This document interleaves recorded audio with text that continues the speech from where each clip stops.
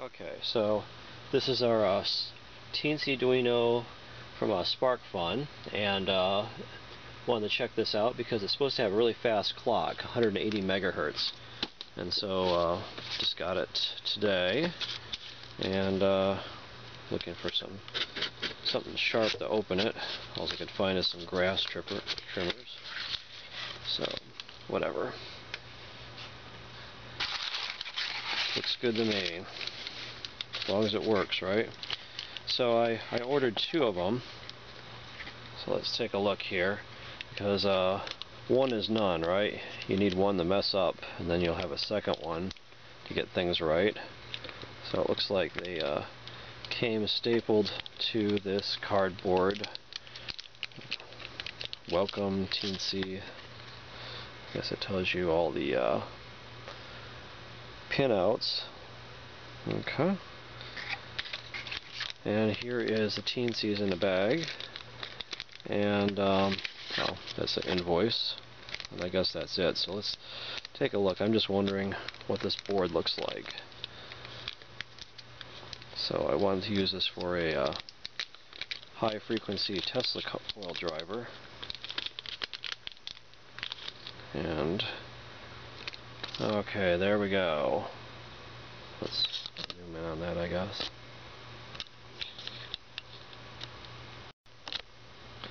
Okay, so it looks like it has a bunch of pins on either side, a place for an SD card.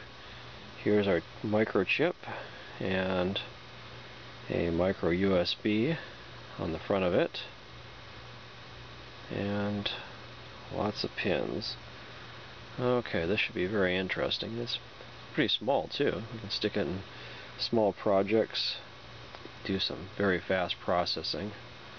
Okay, so we'll see if we can figure out how to write some programs in this and upload it to the Teensy and check to see how fast it runs. Okay, so let me do some reading on that. Okay, so the first thing we're going to do is we're going to go to www.pjrc.com/teensy, and this is the web page, the official web page for the Teensyduino. And I guess there's a few different ways you can program it, but I'm familiar with the Arduino, and it claims here that you can just do an add-on to the Arduino to program the Teensy, and it talks a little bit about it on this page here. And I'm running Linux. I know that Arduino runs on all different types of systems, so we're going to do the setup for Linux.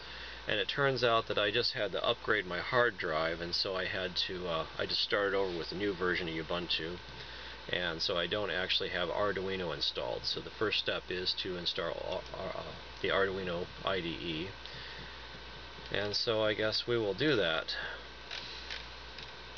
Okay, download the Arduino IDE. Okay, I believe we're running 64-bit Linux, and we'll just download it. Okay.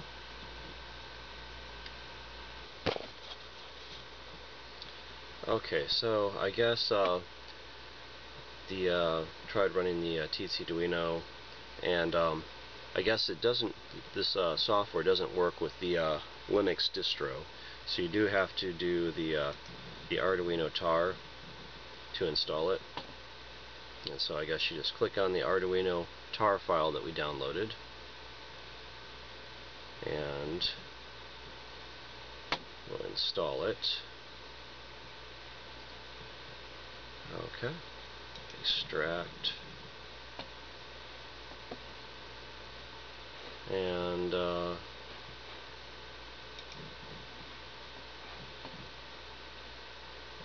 extract and tar them all, so it's not too painful of a process.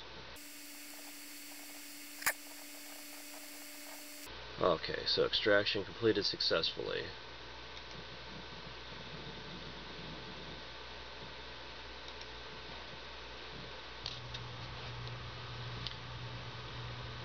Okay, so we want to use the install program, and we're going to do that by typing /install.sh.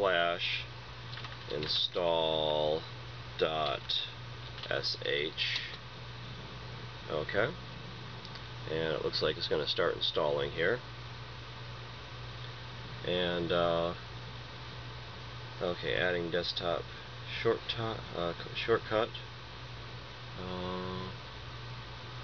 It's probably in here. Let's take a look in here. Okay, so there's our Arduino IDE, and let's just click on it and see if it starts up. Okay.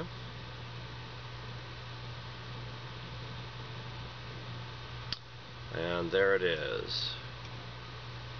Okay, now that we've installed the proper Arduino program, let's get out of this. Let's see if we can, well, actually let's just check one thing. I want to check to see if it has the Teensyduino drivers. So let's go under boards, and we'll look down through the boards, and I don't think I see the Teensyduino anywhere on here. Okay, let's get out of that. Let's try going to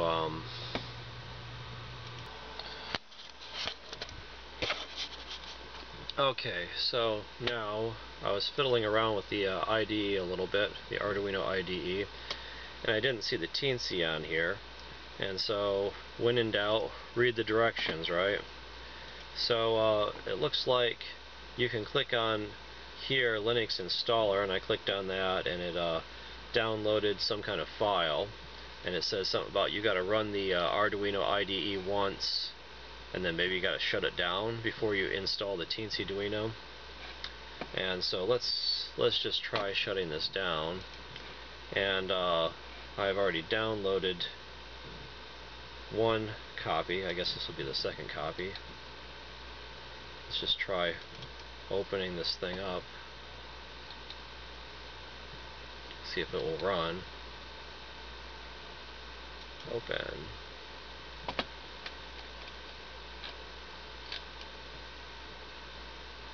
Okay. The Teensyduino installer adds the necessary support files to your Arduino. Okay.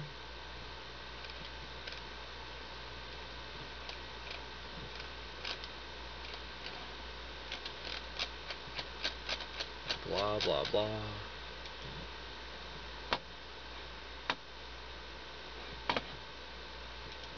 I don't really see it doing anything. Okay. Let's see, home, videos, downloads, Teensyduino installer. Open. Could not display. No. Let's see. Properties. Permissions. Allow as an executable. Okay. So yeah, I had this issue before. So you have to tell it that it's allowed to be an executable. Okay, so that's my downloads. That's the file that I just downloaded. And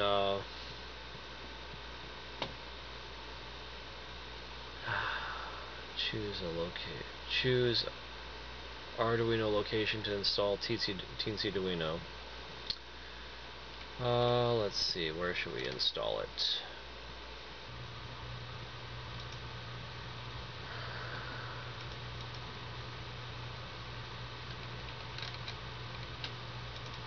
Okay.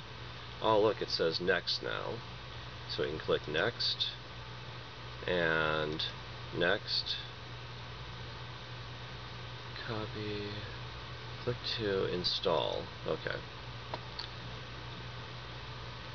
Okay. First run your sketch on the Teensyduino USB board, verify, click upload, press OK, done. Okay. So It claims to have installed it properly. So let's go to our Arduino again. See if we can select the Teensyduino board.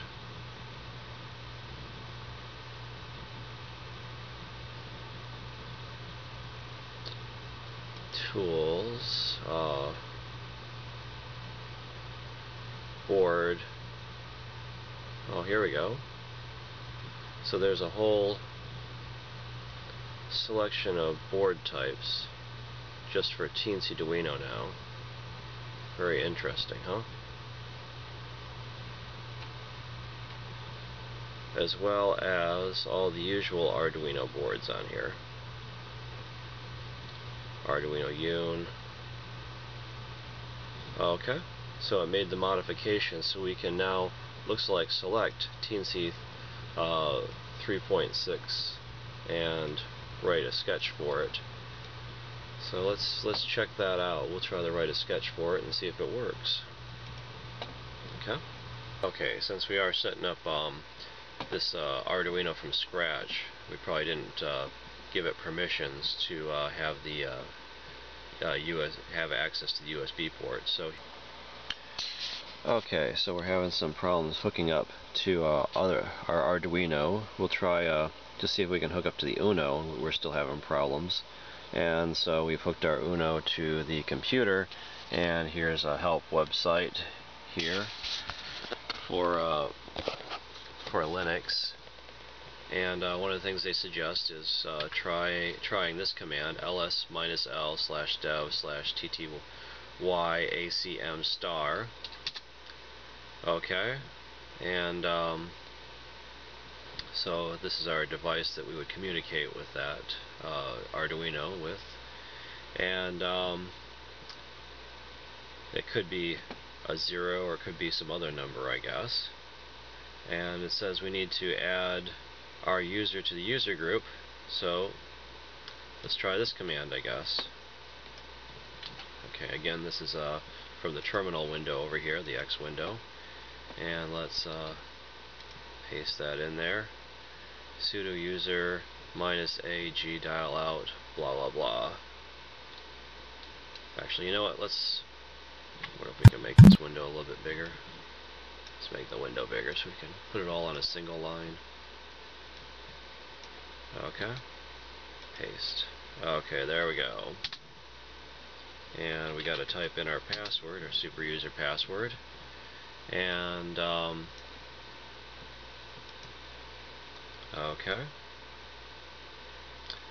And then we want to, I guess, change mod is changing permissions, modifying the permissions, and we're going to give ourselves read and our, not sure what A is, write, read, I believe, and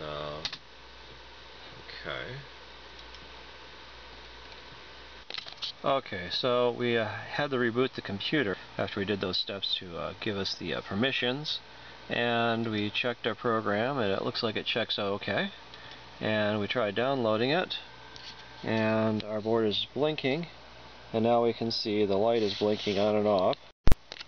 Okay, so the light's blinking on and off like what we expect it to. Okay, so looks like we're able to get the normal Arduino Uno to work with changing the permissions, but they're going to the website. It appears you need some special rules installed to be able to talk to the Teensy. And so if we go to www.pjrc.com/teensy/49teensy-rules, you have to download this file, and let me save this as, and I'm going to actually not put the text at the end of it because the original file that they want to copy is supposed to end in .rules. So let me just erase the text part and I'll save that under downloads. And let's go to our X window again, and let me make this a little bit bigger. List. Okay, so let's go to downloads in our X window. Let's put a capital D. CD downloads. Okay, and let's look for our file. Let's just do this. ls49 star. Okay, so it's there. So let's do our copy, sudo copy 49 Teensy rules. Okay, so the names are the same, to our exec./udev/rules.d. Okay, and it didn't complain, so maybe it worked. Let's hook our Teensy back up to our USB drive again. Okay, so I was doing a little research on the Teensyduino here, and we just wanted to do a simple sketch to make sure that it's working okay. And I guess they claim that for 3.6 or all the 3.x's Teensyduinos, there is a LED on pin number 13, and so that makes it easy to just check to see if you're getting an output. You can do the little blink program. So I downloaded a sketch called Blink under Files, Examples, Basic. Okay, Blink. Okay, and this is that sketch, and it's already set to pin 13. And basically, it sets this pin to write to. Under the setup, it's telling you to pin mode output. LED is a variable set to 13, so you could just put 13 in there if you didn't want to use variables. And then down here it writes it high, waits 1,000 milliseconds, which is 1 second, then writes it low. And so it should make a light that blinks on and off at the period of 1 second. And so let's take a look over here. And we're going to, here's our USB that's hooked into our computer here, and the Teensyduino has a micro USB input, and so we're going to see if I can do this with one hand. Plug that cable into the USB. I'm going to have to set the camera down to do this. Okay. Let's plug that guy in here. See? Okay. And here we go. And that blinking is not our blinking LED, it's not our sketch. Okay. And we'll try. Okay. Try pushing the button.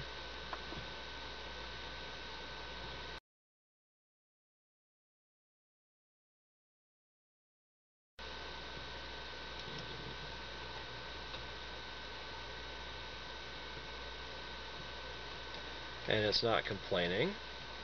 And let's take a look down here. Our LED seems to be flashing okay. Okay. Let's try to, just to make sure that's not some kind of other flashing thing that's just normal. We'll see if we can change the rate of it. So we'll change it to 100 milliseconds and reload it. And here we go again. Look, it's flashing about 10 times faster.